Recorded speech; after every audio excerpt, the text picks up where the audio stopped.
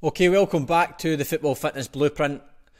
By now you should have had the Football Fitness scorecard completed, and you should also have worked out from yesterday, or just gave me an idea of what it is you want to improve from a football fitness aspect. We discussed yesterday how you can look at getting both athletic and your aesthetic goals met through playing football, and now today we're going to look at the difference between what it is you want to improve versus what it is you actually need to improve to get there. We're going to give you a way to do that, to identify it quickly and easily, and that's just going to make things a little bit easier for you to know where to focus your energy and give you something that you can improve your performance both on the pitch and off the pitch. So all those high performance habits that are foundational for success. So most commonly, years ago, and some people still do think of performance this way, is they sort of isolate football and fitness into two separate buckets. So they'll see all the football side of things, and then they'll have fitness separately, and see them as two completely separate things. And I think the job of coaches and people like myself would be to try and integrate these two things together to help players like yourselves as much as possible, because like I showed yesterday, it's very easy to get fit and improve your football, and then through football also improve your fitness. So here's the football fitness performance pyramid. I'm not going to overcomplicate this.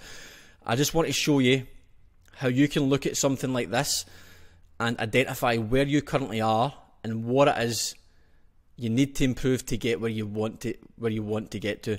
So most players want to improve speed and power. That tends to be the attribute they want to have on the pitch.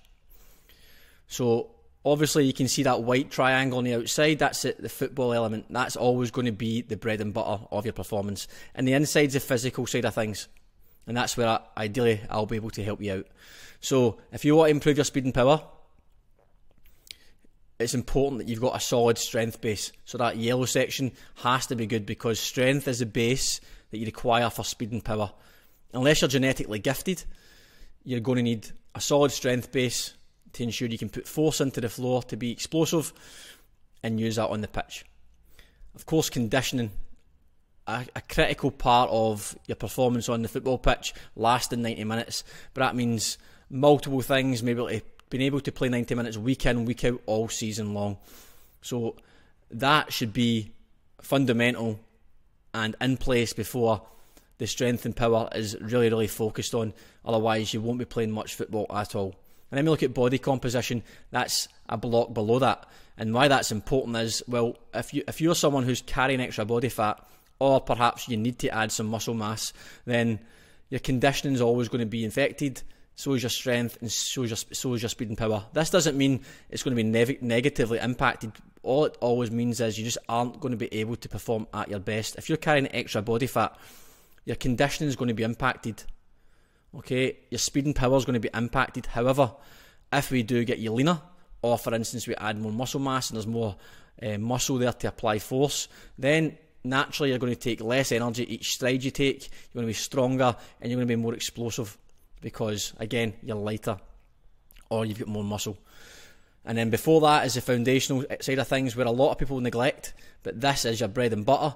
And the simplest way to look at that is if you've ever tried to play football after a big, horrible, unhealthy meal, or you've done it on a hangover, or you came off a long flight with no sleep, it's really, really hard to be at your best. So this is your bread and butter, and getting this in place will naturally improve your body composition. It will make you have more energy for your conditioning. You'll feel stronger, feel faster, etc. on the pitch.